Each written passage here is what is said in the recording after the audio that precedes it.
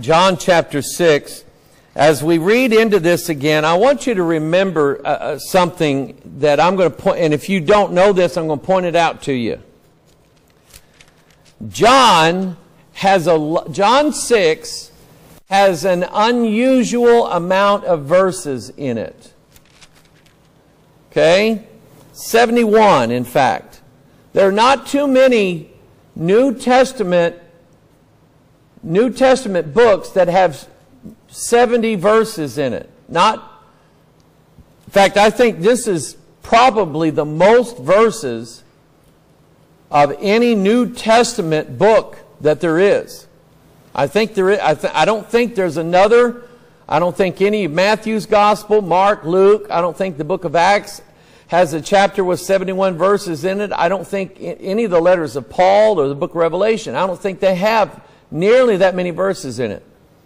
So to me, it comes as no surprise when I look at verse 66. John 6:66, and it says, "From that time many of his disciples went back and walked no more with him." Well, that is what's called apostasy. They are reprobates now, their conscience seared with a hot iron. And I want you to kind of just sort of leave that in the back of your mind, because again, somebody maybe here or online, look at all the chapters in the New Testament and see if there's another chapter in the New Testament that has more than, let's say, 60 verses in it. I don't believe there is. I think John 6, out of all the chapters in the New Testament, has the most verses in it. And I personally believe that verse, many of his disciples walked no more with him. They went backwards. I think that verse is in that place for a reason. So naturally, there would have had to have been at least more than 66 or 67 verses in chapter 6, or it wouldn't work out. To me, it looks like it belongs there. And I'm just one of these. I believe not only God inspired the Bible, He gave them the exact words, but I believe God preserved the Bible intact, and I believe that God had His hand in its arrangement. I can't believe that God, who has arranged, listen to me, God has arranged every detail of every minute of my life. Has He not yours? Has He not moved in every minute detail in your life? Then why would we expect God to not have anything to do with the working and the putting together of the Bible? Why would God not have anything to do with it? To me, it's a good question. So I think there's something to it. So maybe if somebody can find for me another chapter in the New Testament. Now, Psalms 119 doesn't count. That's Old Testament.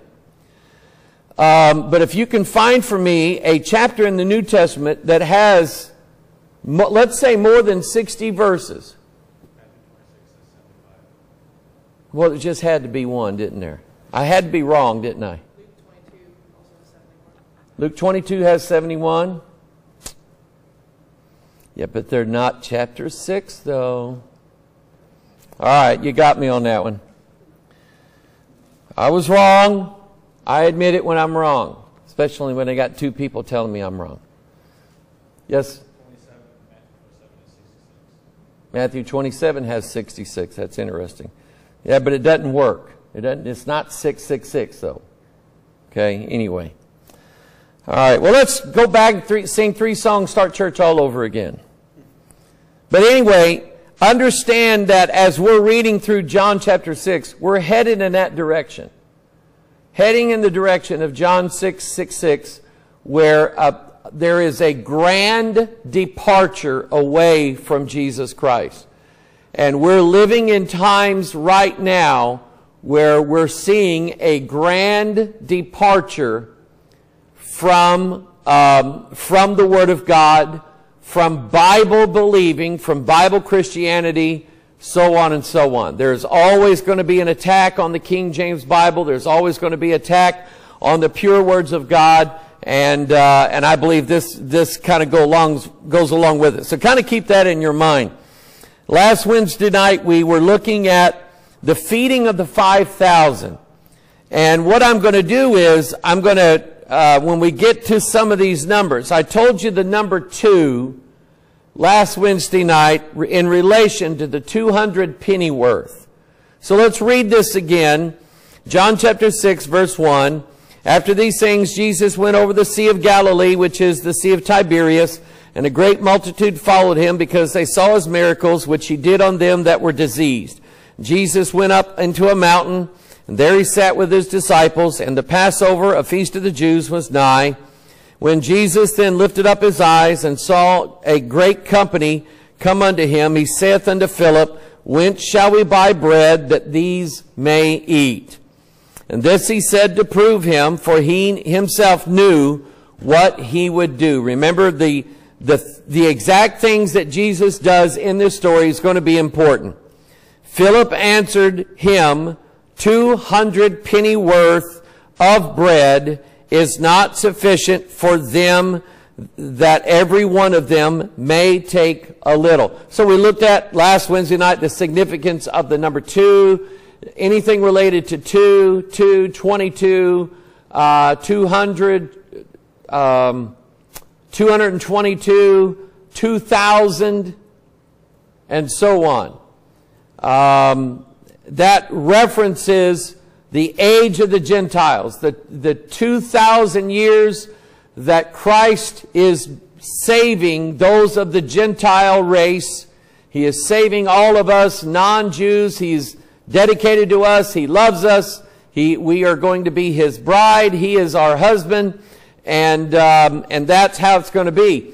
And so what Philip was saying here in the prophetic typology language of the Bible, that during the 2,000 years, Lord, that won't save Israel. That time is not sufficient to save Israel.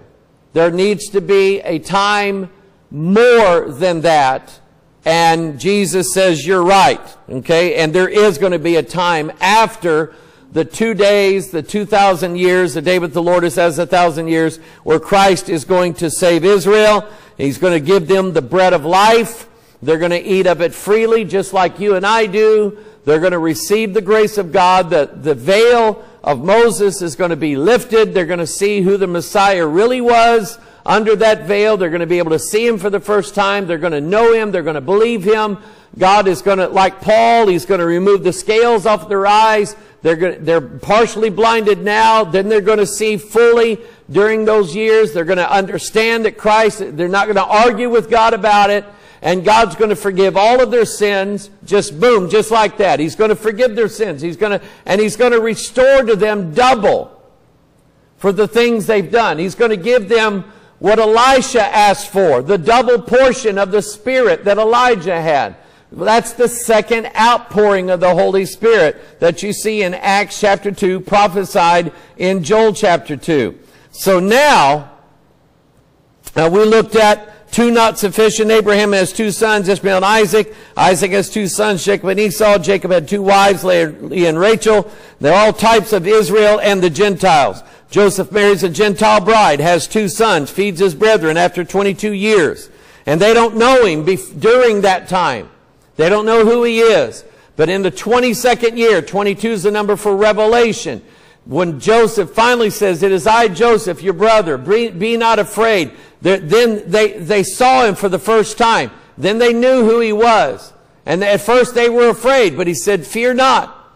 For what you did, what you meant to me for evil, God meant to you for good, to save you alive during this time. Joseph could see the handiwork of God, the plan of God, and he was glad to be part of it. And he meant what he said. I mean you absolutely no harm. I'm here to save you. Go get Daddy as soon as possible. And can you imagine, after 22 years of those boys lying to their dad about what happened to Joseph, having to go back to their dad and say, Dad, How's it going? Arthritis getting you? Yeah? Well, Dad, we've got something to tell you. It's kind of funny.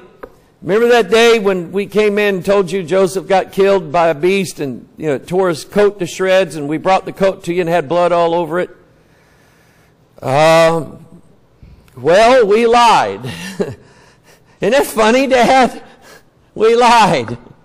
Joseph is alive in Egypt, and he's got bread to save us all. Amen. Joshua marches the ark 2,000 cubits in front of Israel at the river Jordan. And then Hosea 6:2, after 2 days he will revive us, and the third day he will raise us up again.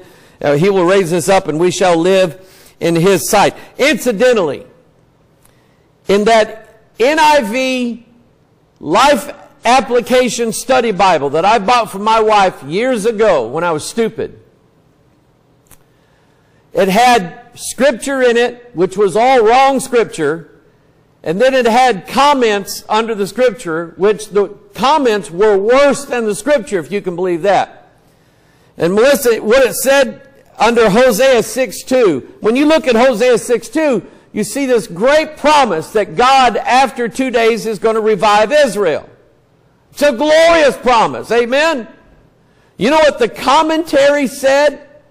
That this was the arrogance of the Jews of the day, thinking that God was going to restore them when God had no such plans of restoring them. And it was at that point that I decided I wasn't ever again going to look to a commentary for understanding the Bible. Because I thought, if they can lie about something like that, what else are they going to lie about? You don't trust commentaries. Don't do it. All right, now, let's study this for a few minutes. John 6, let's pray. Father, we ask your blessings on your word tonight. In Jesus' name, amen. John chapter 6, verse 8. One of his disciples, Andrew, Simon Peter's brother, saith unto him, there is a lad here which hath how many barley loaves? 5. And 2 small fishes. How many pieces of food altogether do we have? 7. So what is that number? What do you think that number means in this story? What do you think that represents? Huh? Well, that's what the number means. Okay? So just kind of think about that's what he's feeding them. Is 7 things. Okay, the 7 spirits of God. Keep going. I'm going to make you all think tonight. Since there ain't many of you here, you guys are going to get... That's the number 8. He's feeding them 7 things. What else is related to the number 7 in the Bible? How about the words of the Lord are pure words as silver, purified 7 times. Okay?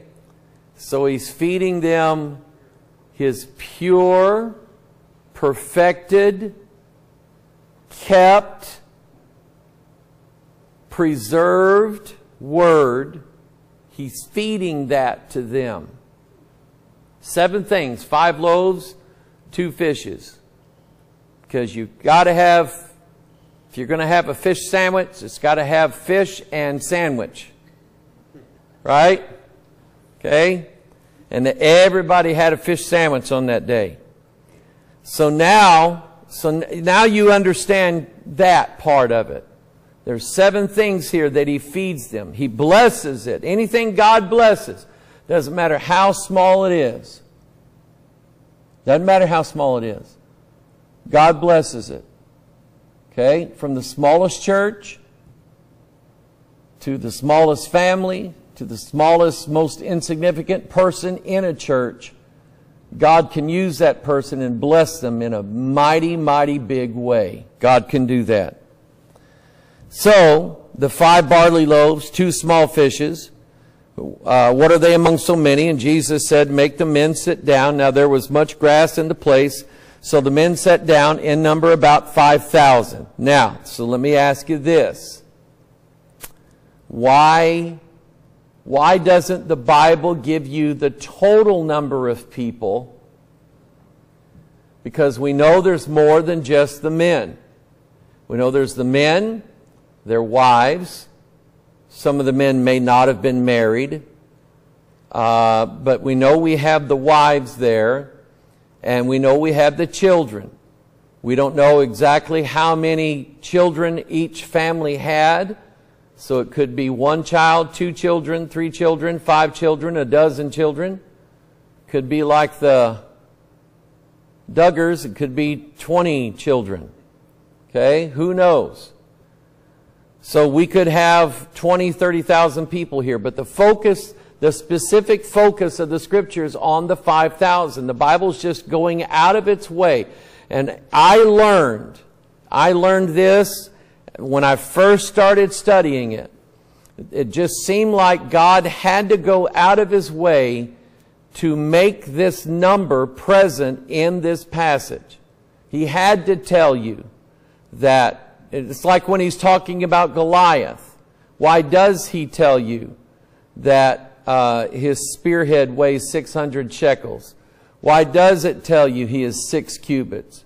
Why does it tell you that his brother had 6 fingers and 6 toes? Why does it tell you that David picked up 5 rocks out of the brook? Why didn't it just say a handful and put it in there? Because when he puts the number there, the number tells you something about how it fits into a prophetic picture. How it fits in God's prophecy layout and the things that He's going to do. So if you were to just ponder this for a minute, which I've kind of wasted time a little bit to give you time to think about why is there 5,000 mentioned here. Give me a response to that. Why would there be only 5,000 men mentioned here? Why is that significant? What would it mean as far as what the number can mean? Yes. Okay. He is going to extend His grace. 5th time Noah's name is mentioned. It says Noah found grace in the eyes of the Lord. Okay. But what does the number 5 at its core represent? What is it? Its base understanding, if you were to go to Genesis 5 and look at that number, what would you see there? You should look at Genesis 5. Okay? Sometimes it's been a while since I taught numbers. And it's because it's my assumption that I know them, and so you all have heard me for years. You should know them all like I know them all, but you don't. I mean, I've got them all in my head all the time, and I just see things, and things just jump out in the text to me. I count, and still to this day I'm counting things. I'm not planning on writing a new book on numbers, but still to this day I'm counting things, and if I find it significant, I put it in my notes. So what does... Oh, I got somebody. Oh, how you doing? There you go, David Taylor. Okay? You get a free download from YouTube. Okay? So, in Genesis 5, Adam, Adam, Adam, Adam, Adam. And the fifth time he's mentioned, and all the days of Adam were 930 years, and he... So what does 5 mean at its base? Death. Okay? Yeah, Olivia! And see, they're a minute behind us, so they're not hearing this yet. Okay?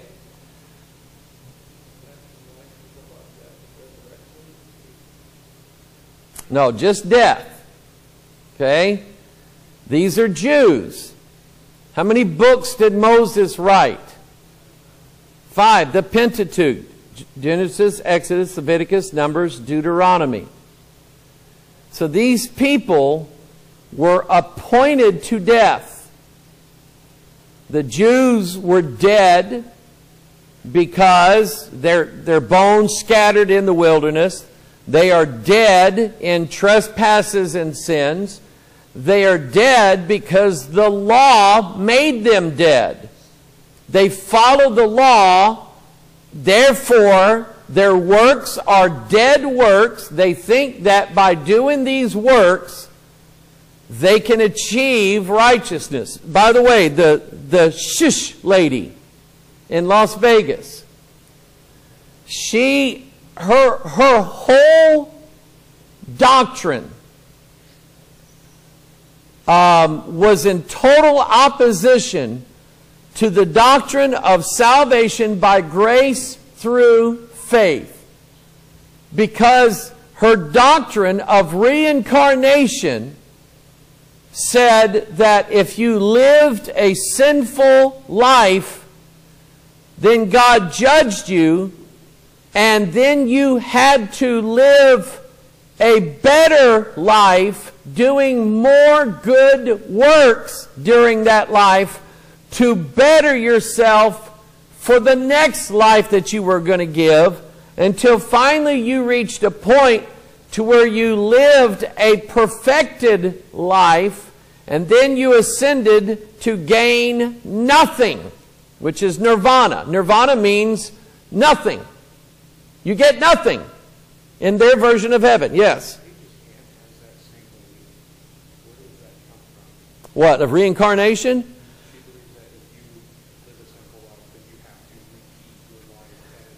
It comes out of Hindu doctrine. It comes out of Oriental mysticism. Comes out of a lot of the Oriental religions. Buddhism, Hinduism, they all teach reincarnation. Okay? That you live if you live a bad life, then the next life you're born in the slums, you're born a dark color, you can't get a job, you're going to live in poverty all your life, you're going to be beat on, you're going to be abused, you're going to be raped, molested, you're going to deserve every bit of it, and it's your lot. And to this day, people that live in India, and there's some who are trying to bring them out of that, who don't believe in all the 330 million gods that they worship, but still and yet it is so ingrained in the Indian people that if you're born in the slums and you're of real dark skin, you deserve it. It's your fault. You deserved it. You did something in your past life that put you in that spot, and we're not about to change your karma. That's up to you. So that's where it comes from. So yes, these 5,000 are in death. Jesus has compassion on them. And so what else then is related to the number 5? How about this one? Isaiah 14.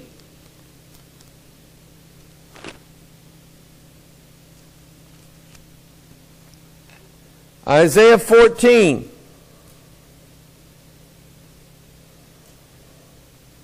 Who is their God? Well, guess what?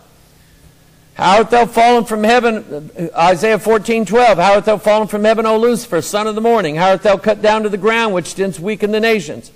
For thou hast said in thine heart, number 1, I will ascend into heaven.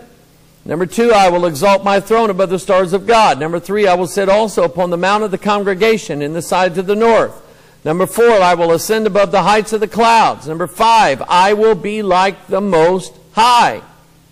but yet thou shalt be brought down to hell, to the sides of the pit. Because Lucifer has these 5 things in his heart, God has turned him over now to everlasting death in hell, and eventually he's going to be thrown into the lake of fire. Okay? What else is associated with the number 5? I mentioned earlier, David picked up how many stones? 5. 5 of those stones. What were the commandments written on? Stone. Okay? And he brings death to Goliath, who is a type of the devil and the Antichrist, who has the power of death. Goliath could have killed every Jew in that valley. He had the power to do it, and none had the power to resist him. There wasn't any that had the power to stand against him, and they were all doomed to death. So then we look at 1 Thessalonians 4. This is God's promise to us that we will either die and be resurrected, or if we are alive, we won't die. And he says it like this, 1 Thessalonians 4:16, for the Lord himself shall descend from heaven with a shout, with the voice of the archangel, with the trump of God, and the dead in Christ shall rise first. Then we which are alive and remain shall be caught up together with them in the clouds. 5 things happen here: to meet the Lord in the air, and so shall we ever be with the Lord. Wherefore comfort one another with these words. Same thing in 1 Corinthians 15. Turn there. It's exactly 5 things that Paul mentions here. I'm not sure that Paul was necessarily aware that that's why he was writing it the way he was, but the Holy Ghost was aware of it. So he says in verse 51, behold, I show you a mystery. And here it is. Number 1, we shall not all sleep. Number 2, but we shall all be changed. Number 3, in a moment. Number 4, in the twinkling of an eye. Number 5, at the last trump. For the trumpet shall sound, and the dead shall be raised incorruptible, and we shall be changed. And so it has to do, the reason why there's 5,000 being fed with 5 barley loaves is that these people are going to die. They're following Jesus, and yet they have no food, and there isn't enough. Number 1, Philip is making an appraisal here, and he's saying, Lord, we don't have this much money, but even if we did, we could, if we had 200 pennyworth, we could not buy enough food for every one of these people to have but a little. And so that what he's telling you there, one thing he's telling you there is that their salvation is not coming from us. And I want to say this, I appreciate, listen, I cannot thank you people enough for the way you've responded to the needs that we have in Kenya. Someone blessed us with a pretty good donation today. And I just want to say, if you're watching, thank you. But then you turn around and you give that thanks to Jesus, because we can't save people. We can't change their life. We are not capable of doing it. Only God can do that. Only God can. So even if they had all the money to buy the food that they had, it wouldn't be enough. So how is it that God keeps feeding all of these people in Kenya? I'll be honest with you, I have no idea. But He does. He keeps doing it, And there's some months I think, boy, we're not doing so hot financially. And yet, we give to the orphanage for Brother Sam Kodavatikani. We give him a portion of the money we take in every month. We give him a portion of it. We give Pastor Lordson Rock a portion of it. Both of them are trying to feed poor people in India, and he's trying to start an orphanage there. And so we're trying to share some of the things that God has blessed us with. But then we just keep feeding people. Michael says, can we do another feeding? And I just go, okay, go ahead. And the money just shows up, boom. And so I'm telling you, God will tell us, you can't do it. But I can. I'm the God who feeds all the sparrows, all the turtles. You know all those fish that you go fishing for? Did you know that their diet does not consist solely of bait? They eat things in the water. God feeds them there and does a pretty good job of it. God feeds every form of life in this world. And God knows how to feed people. Amen. So here we have people who were appointed to death. And now, verse 11, Jesus took the loaves, and when he had given thanks, he distributed to the disciples, and the disciples to them that were set down, and likewise of the fishes, as much as they would. When they were filled, he said unto his disciples, gather up the fragments that remain, that nothing be lost. We talked what about that meant last week. They were gathered together and filled 12 baskets. So what does that 12 represent? So we know we're talking about Israel, 12 tribes, and 12 apostles. We're going to be gathered too. But what else does the number 12 represent? The stars of the sky. That one of these days God is going to take us from this earth, take us up, change our vile mortal bodies to a body that is like unto Jesus Christ, glorified body, and we will be as the angels of heaven. We will shine forth as lights in the world. We will take the place of the 1/3 of the angels that have been kicked out. We're going to shine as the stars of heaven. Somebody say amen. That's what that means. That's why that 12 is there.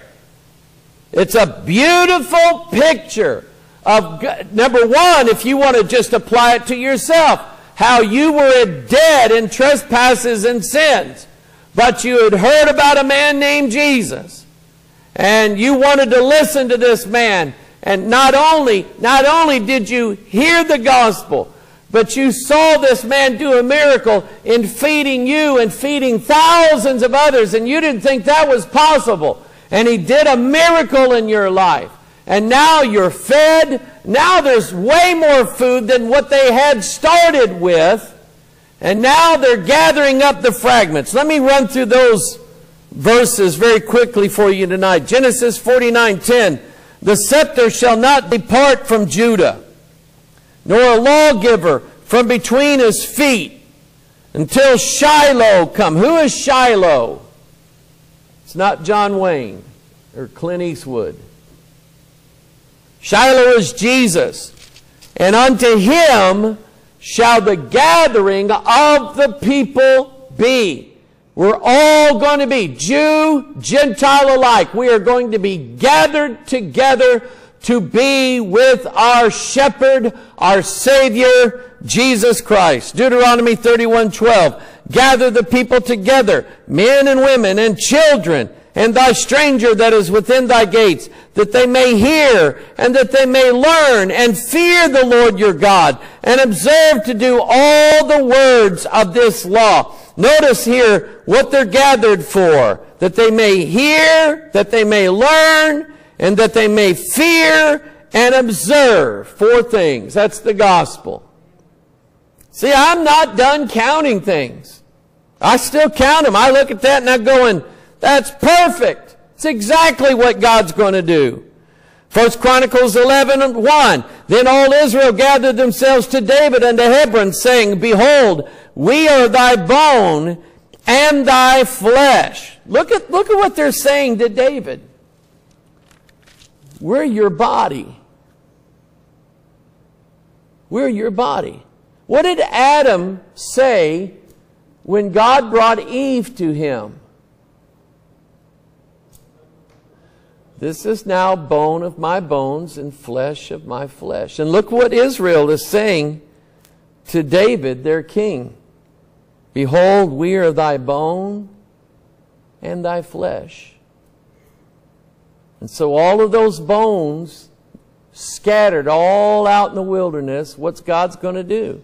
He's going to gather them together, put sinew on them, put muscle on them, put skin on them, breathe the breath of life into them. They're going to stand up a mighty army. Not reincarnated.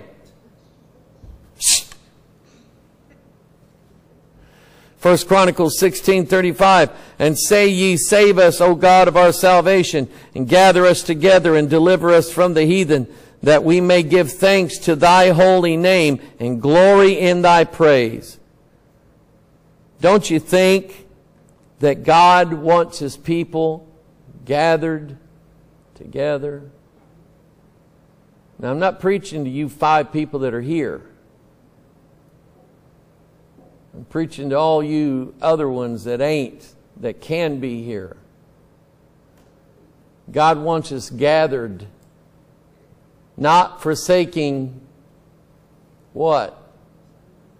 The gathering of ourselves together as the manner of some is, but exhorting one another, and so much the more as we see the day approaching.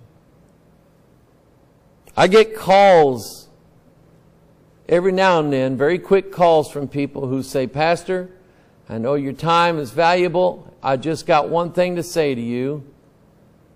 We thank God for you. Our family prays for you every day. We appreciate your work, your labor, your ministry. We've learned so much. We thank God for you. Keep doing it. And there's been some days that's all I needed. Keep going. So when you voluntarily dismiss yourself from gathering together, it does something. It's not the same.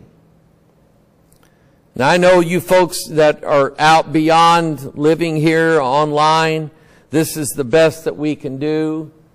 I get that, and you hear me pray for you all the time. God will give you a double portion, and I really mean that.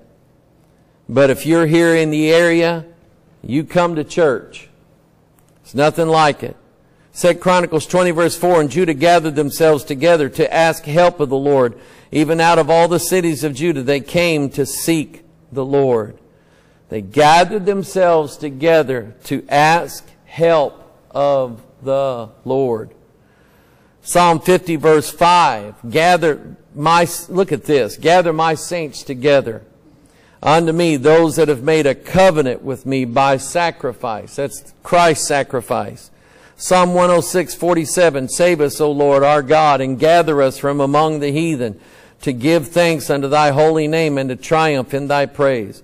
I'm praying, God, deliver me from Las Vegas, Nevada. Get me out of that city. Amen. Get me out of there. Psalm 147:2, The Lord doth build up Jerusalem. He gathereth together the outcasts of Israel. Isaiah 11:12, He shall set up an ensign for the nations and shall assemble the outcasts of Israel. Look, that's twice now we've seen that. Psalm 147 and Isaiah 11. Gather together the outcasts, assemble the outcasts, and gather together dispersed of Judah from the 4 corners of the earth. The people that nobody else wanted, we'll take them. And I'm going to say this. I'll take them as God brings them to me. God may bring them here in a very broken down, messed up way. And their ways and their nature's not right. But if God brings them here, let's pray for them. Let's minister to them. Let's teach them how to grow in the Lord so that God can work change in their life. Let God work the change, because if we try to change them, we'll mess it up. And then Isaiah 54:5. For thy Maker is thine husband, the Lord of hosts is his name, thy Redeemer, the Holy One of Israel, the God of the whole earth shall he be called. For the Lord hath called thee as a woman forsaken and grieved in spirit, and a wife of youth when thou wast refused, saith thy God. For a small moment have I forsaken thee, but with great mercies will I gather thee. In a little wrath I hid my face from thee for a moment, but with everlasting kindness will I have mercy on thee, saith the Lord thy Redeemer. Boy, that's good stuff, isn't it? He said, for a small moment have I forsaken thee. Yeah, God will get angry with you, and he'll put you out about an arm's length distance from him, and just to get you to think about where your life is without God helping you. And when you've had enough of that, you cry, God will reach over and grab you and pull you back in and say, with great mercies will I gather thee. And I'll have mercy and pardon on you, and I'll forgive you, and I'll love you, and I'll wipe away I'll take this hand and I'll whoop the daylights out of you and make you cry. And then when I've made you cry, I'll take that hand and wipe the tears off of your eyes and say, hush, baby, don't cry no more. Amen. My God's done that with me many a times. He'll do it for you too if He loves you. He'll do it for you. But the gathering together of the saints is what Jesus is getting at here. That when He says, gather the fragments that none be lost. There's a gathering coming. I see two things happening. One, I believe God is going to gather together His outcasts. And this is going to be people from a lot of different denominations, a lot of different movements, a lot of different theologies, a lot of different things. He's going to gather us together. You might as well get ready for that and get used to it. Number two, I believe this world is going to start being gathered. In fact, they are. I think the process has already started of the devil gathering everybody together electronically. Don't you think that? I think that. I think at some point, if you are not hooked in digitally, you will not be able to eat. I think that day's coming. Why are they telling us that they're out of change? I don't buy it. I don't believe it. All of a sudden now, oh, we've got to take electronic payments only. They can track it or shut it down if they want to. That is exactly right. Here come us cattle, moo through the cattle gates, doing whatever they tell us to do.